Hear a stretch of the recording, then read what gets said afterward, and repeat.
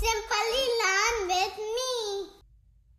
Learn fun things to do at home.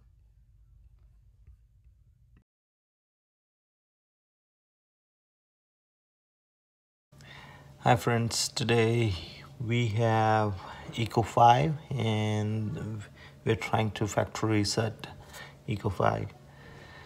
So first you need to scroll down so you get this option where you see home icon and you see the settings icon at the top right corner of your screen, and click on that. So you get bunch of options. So keep scrolling down to see a device option.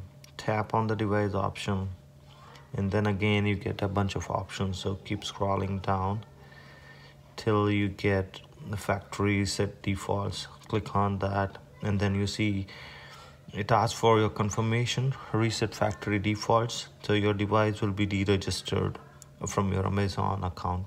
So click on reset